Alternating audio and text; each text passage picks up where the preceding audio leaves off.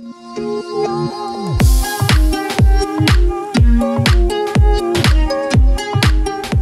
guys, welcome back to the channel. We're getting ready to put this engine in, but we got to do a few things first. We got the radiator cleaned up. We're going to put that on and then make sure that we got everything cleaned up as far as the swing arm bearings. And I got a new bolt for the swing arm as well and a nut, so we're going to get those taken care of now. If you guys aren't subscribed to the channel and you like what you see, hit the subscribe button and the alert bell so you can come on back and check out what we got going on. Don't forget to smash that like button. We always appreciate that. Alright, so let's get into it.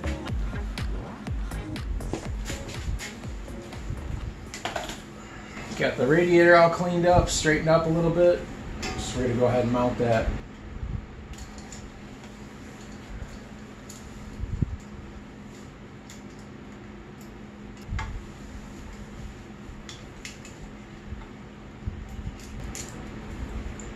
Let's see, don't over tighten it.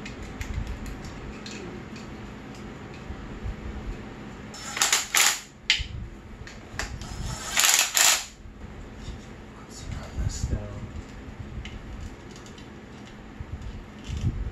here.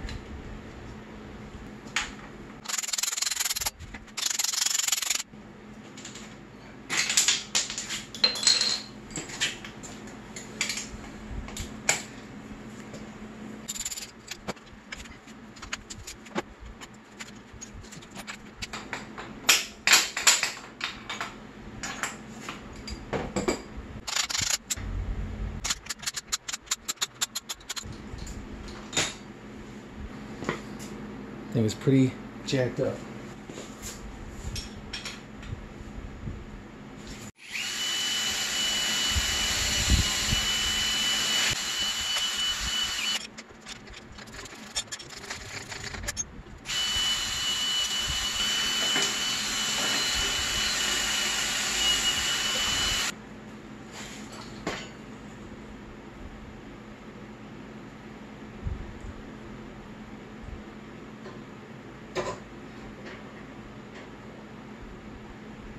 Are you freaking serious?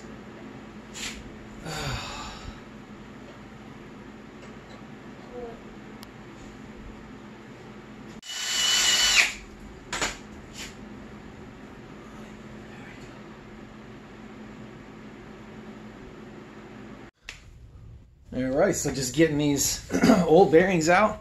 I got an all balls bearing kit. I always get the fun stuff.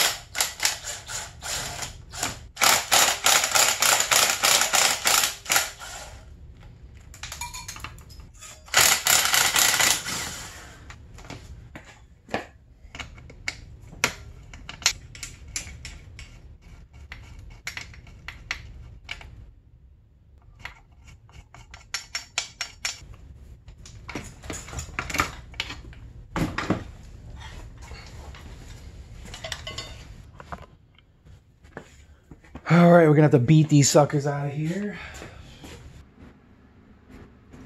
I mean, I would have to push it all the way through.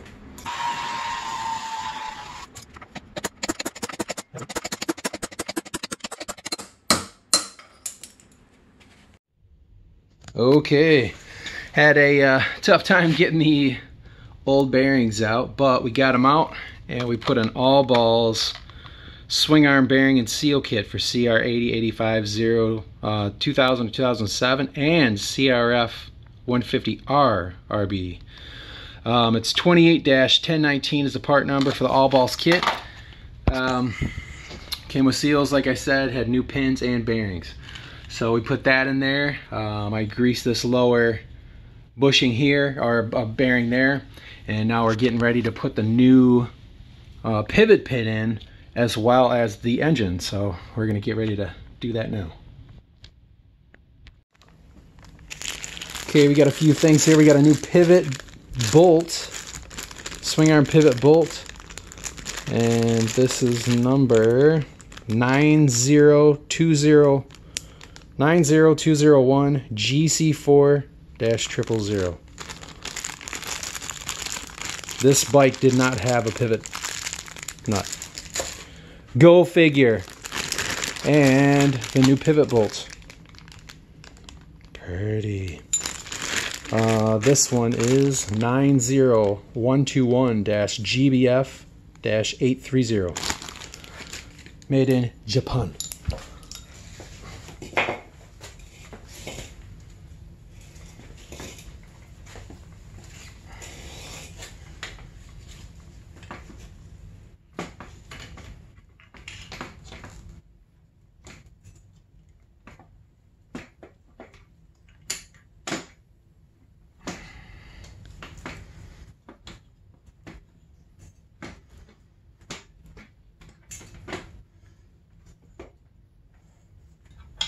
You want to do me a favor, Calvin? Yep. Go on the other side, put this in. Yep. There. Okay, hold it. The engine? No, the bolt.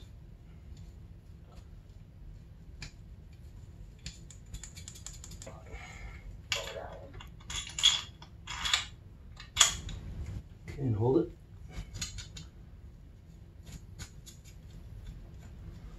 All right, and the last one is the big dog.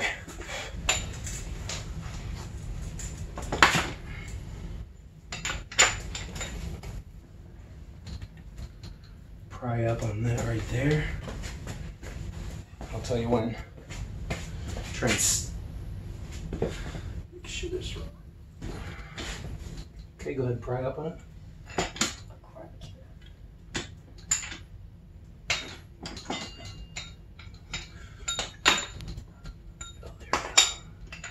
Up more. Right there, hold it.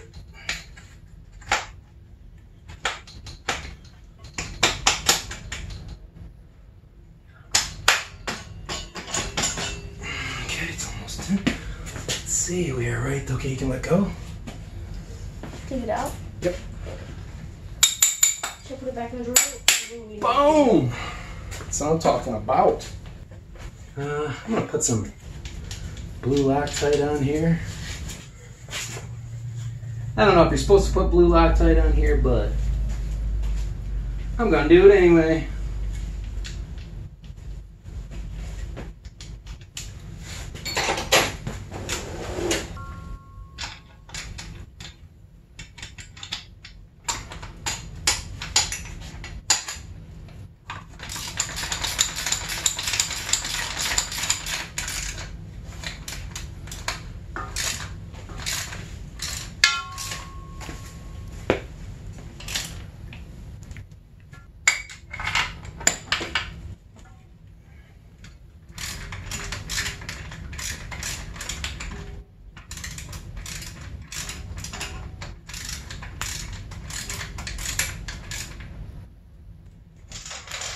Crap! What?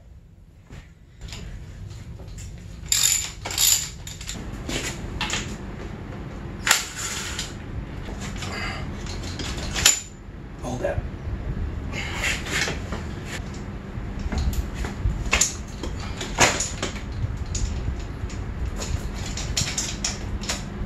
That's high. Set that. There again.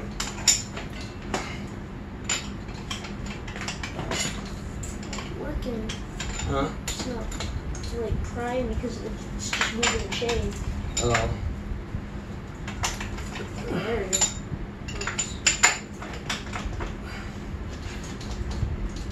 It's almost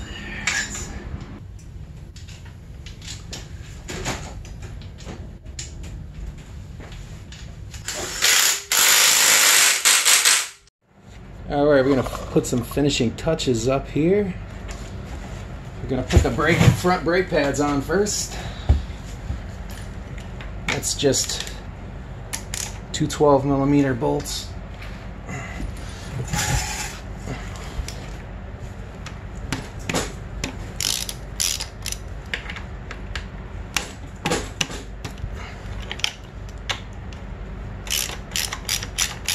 Get this caliper off.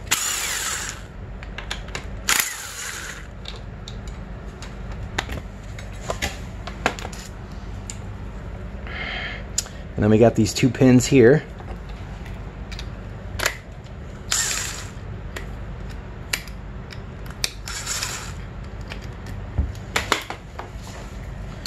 And get a new set of Tusk front brake pads.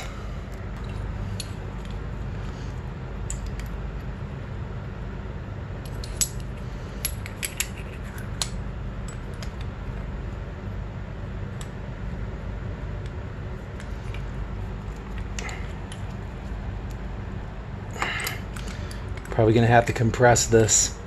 I like to use the old brake pad. Well, I couldn't find the old one, so I'm gonna have to compromise a little.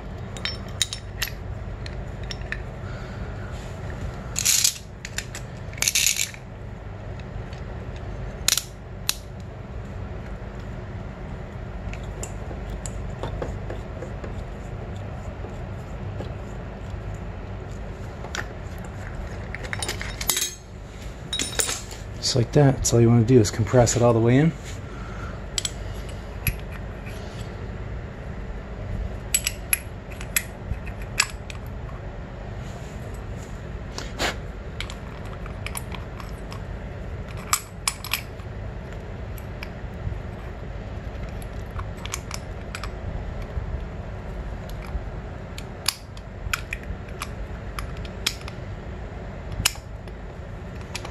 Just like that.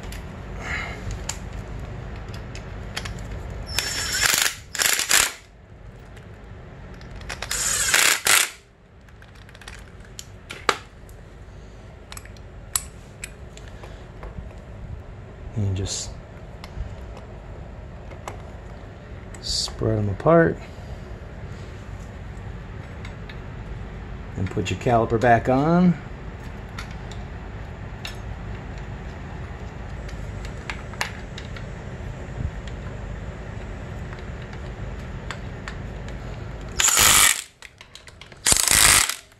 It's that fast.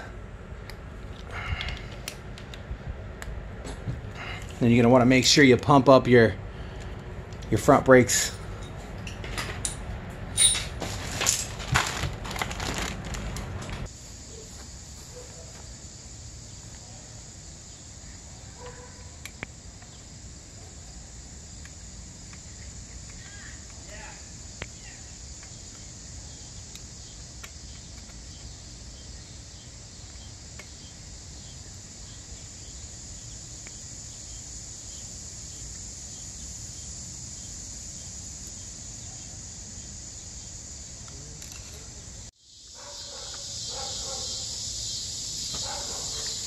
All right, guys, this is gonna be the first startup, or at least attempt.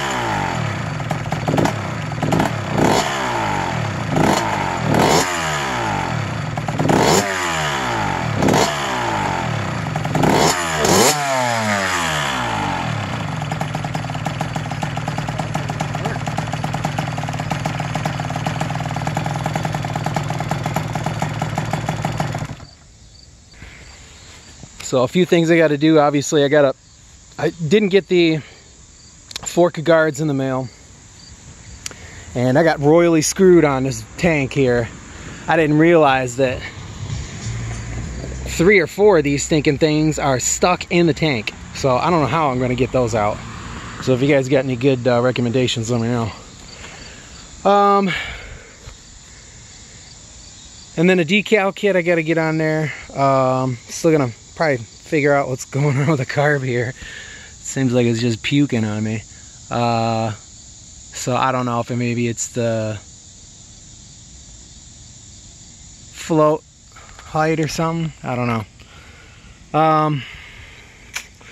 So with that, and like I said, I'm gonna have to get this off. I'll probably have to figure out how to do that, but that is mostly it. Turned out pretty good. Thing rips pretty good for 85, man. This thing books, so it's running super rich. I know that. So it probably is the float. All right, guys. So that's it. I hope you enjoyed the series, the little mini series here. Like I said, this is the 03 Honda CR85. I got it for 825 bucks. Cylinder was like 350. Maybe another, I'd say it was 175 for the rims, 80 bucks for the tires. Plastics were, including the fork guards, I would say probably about 110 bucks, 105 bucks. And then I got a new set of grips. I got the Honda, this was like 15, 20 bucks shipped.